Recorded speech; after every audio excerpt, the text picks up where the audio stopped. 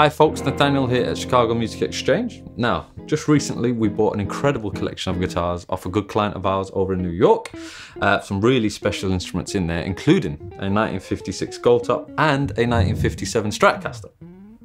Now, as you can see, I am surrounded by Les Pauls. Now, these 5 Les Pauls were all part of that same collection. These are 1959 Les Paul Burst reissues, and we're going to check out what makes them so special. This is a Gibson Custom Collector's Choice number 46, Catherine in Bradoka Burst, and it's a true historic spec replica of Scott Bradoka's own 1959 Les Paul. Scott worked closely with the team at Gibson Custom, allowing hands-on study and laser scanning of every curve and angle of his guitar. Meet the Gibson Custom Collector's Choice number 2, Goldie in Green Lemon Burst. Now, this is the second model produced in the CC series, recreation of Burst serial number 9-062. Its gorgeous flame top Les Paul, its ownership is extremely well documented and has graced the collections of several noted Burst aficionados.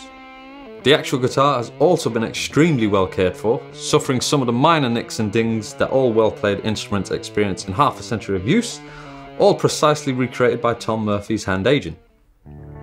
Here we have a Gibson Custom 1959 Les Paul Standard Brazilian Rosewood 2017 page 51 Burst.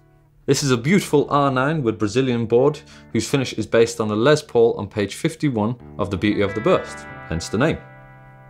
Then we have a Gibson Custom 1959 Les Paul Standard Brazilian Rosewood Slow Iced Tea Fade. Yet another beautiful R9 with Brazilian board in this collection.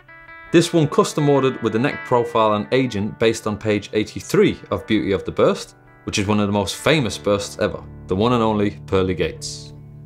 And last but not least is this Gibson Custom Murphy painted and aged Murphy Sunburst R9. The finish and aging applied by the legendary Tom Murphy, which is also my dad's name by the way, not joking.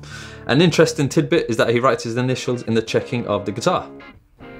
So it's been a pleasure playing all of these Les Paul Burst reissues. They've all got their own kind of separate qualities, different tonal differences.